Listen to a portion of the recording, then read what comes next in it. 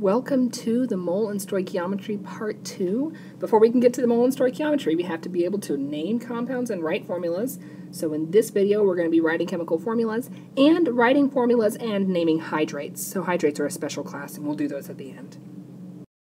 So when you're going to write chemical formulas, notice that every compound has a cation and an anion, or the beginning and the end. So if either of the words are names of polyatomic ions, which you're going to remember from the back of your notes, write down the formula and charge for the ions. If not, it's a single element, so just write down its formula and charge. And then add subscripts to make enough of each ion so that the charges cancel. All of these compounds are going to end up being neutral. So let's start with aluminum oxide.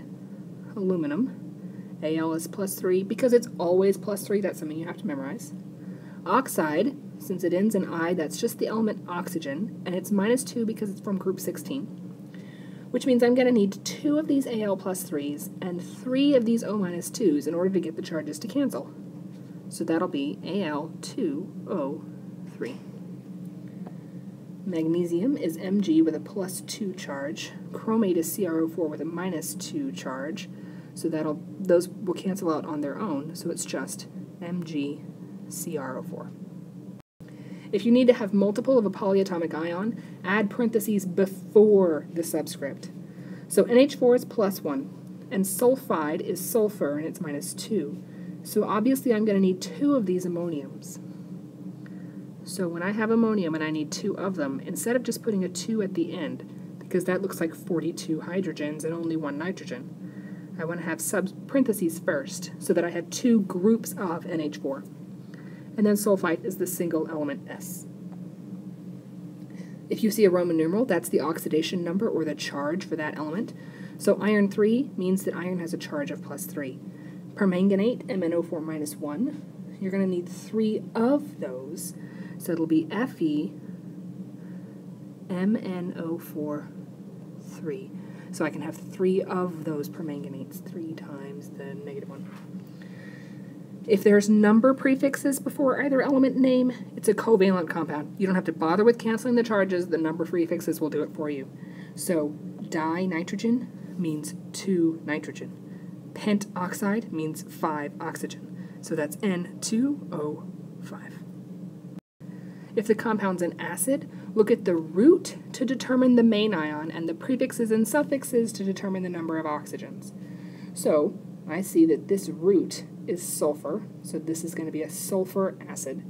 And the prefixes and suffixes, hydroic, remember hydro means binary, so just H and something else. So in this case, it'll be H and S. Now the charges still have to cancel, just like in any other compound. Hydrogen is +1, group 1. Sulfur is -2, because it's in group 16. So I'll need 2 of the hydrogens, so this will be H2S.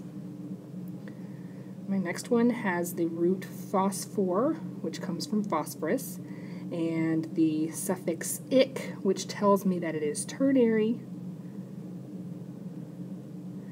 based on the 8 ion. Ternary based on the 8 ion. So, phosphoric acid, it's going to start with hydrogen, which is a +1, and phosphate, PO4 -3. So I'm going to need 3 of those hydrogens to cancel out the phosphate, so H3PO4. And then for my last one, chlor is my root, so that's chlorine. And then hypochlorous, that tells me that it's ternary. The us tells me that it's based on the ite ion, but the hypo tells me that it's one less oxygen. So 1 less oxygen than whatever the ite ion is. So chlorate is ClO3. Chlorite is ClO2, so hypochlorite is just ClO.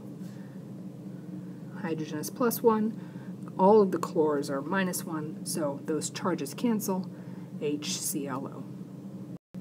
So here's some writing formulas for you to practice on your own. Please pause the video now and practice these on your own. Hopefully you did that. So we've got ammonium, this is NH4+, and thiocyanate, which is SCN minus. A plus 1, a minus 1, those are going to cancel out, so this is just going to be NH4SCN.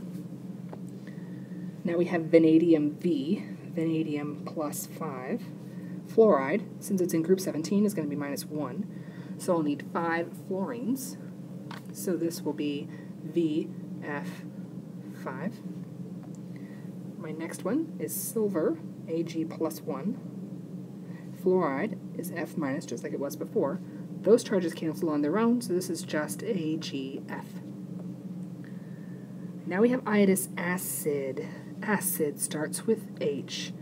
Us means it's from the ite ion. So IO3 is iodate, IO2 is iodite, and IO2 and IO3 are all minus 1 charge, so the charges cancel. The next we have xenon hexafluoride. See, that number prefix tells me that I don't have to bother with the charges. Xenon hexafluoride, 6 fluorines. And the last one, copper 1, Cu plus 1, sulfide. Since it ends in I, that's the single element sulfur with a minus 2 charge. I'll need 2 of the coppers to balance the sulfur, so that'll be Cu2S. Alright, so here's 6 more. Practice them on your own. Okay, so hopefully you did that. We're going to start with aluminum. This guy is Al plus 3. And acetate, C2H3O2 minus. Sometimes you'll also see acetate as CH3COO minus. That's written more in the way that the molecule is structured. So really think of either of these things as acetate. You might see it one way or the other. So since acetate is a minus 1 and aluminum is a plus 3, I'm going to need 3 of those acetates. AlC2H3O2, 3. Make sure you put the parentheses before the subscript. Next we have beryllium, Be plus 2, group 2, so I know it's plus true. Hydroxide is OH minus, so since OH is minus 1, I'll need 2 of them. This is BeOH2. This is the most common one people forget parentheses on because it's just an OH. But without the parentheses, there's 2 hydrogens and only 1 oxygen, and we want 2 hydrogens and 2 oxygens. So for the next one, there's a little bit of a typo here. This should be diiodine pentoxide instead of diiodide pentoxide. But you see these number prefixes here, which tells you don't have to worry about how many of each thing. Diiodine is 2 iodines. Pentoxide is 5 oxygens. So I2O5. For the next one, we have an acid, and so this acid is a hydroic acid, which tells me it's just H and something else, only 2 elements total, and the chlor tells me that the root is chlorine, and since hydrogen is plus 1 and chlorine's minus 1, it's just HCl, that's it. So for our next one, we have phosphorus trichloride. Oh, look at that, another number prefix, which tells us we don't have to worry about balancing charges. So phosphorus is just phosphorus, and trichloride is 3 chlorines. And then for our last one, we have potassium, that's K. Bromide is Br. Since potassium is plus 1 and bromine is minus 1, it's just KBr. The last thing we're going to get to today is hydrates. Hydrates are ionic compounds that trap water within their structures. Both the name and the chemical formula specify how much water is contained within the structure. So when you're going to write the formula for hydrates, write the formula for the ionic compound using the rules you learned earlier, then add a dot and the correct number of waters taken from the prefix. If you're going to name them, write the name for the ionic compound using the rules you learned earlier, and use number prefixes just like with covalent compounds with the suffix hydrate to signify the number of water molecules within the structure. For example, sodium sulfate decahydrate.